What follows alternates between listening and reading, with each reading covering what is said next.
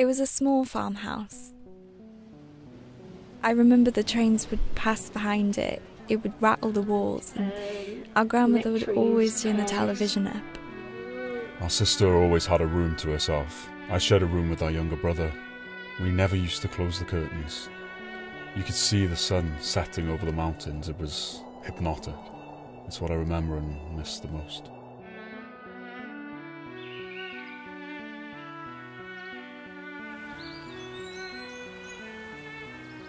I used to love exploring the woodland and the farmland. Just being in the trees and walking through the stream. It was an incredible space. We were really lucky to have that.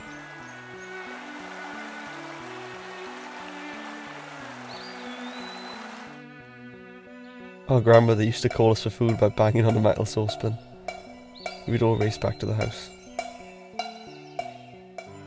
We used to stay there often, in the summer and over Christmas. My grandparents had an old gramophone, and they used to play it in the nights and dance around the living room.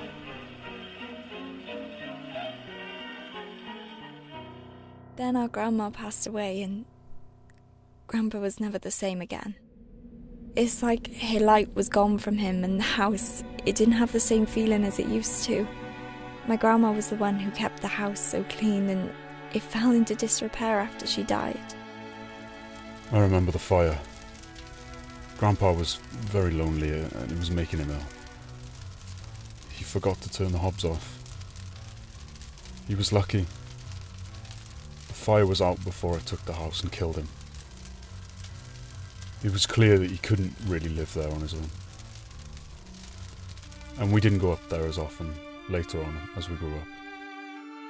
On the last day before the land was sold and the house was demolished, I walked through the woods for the last time. It got me thinking about how peaceful it was, and maybe how I'd taken it for granted through my youth. I watched them demolish the house, but my brothers couldn't. I needed to watch. We never said goodbye back then, because kids never do. Neither did Grandad.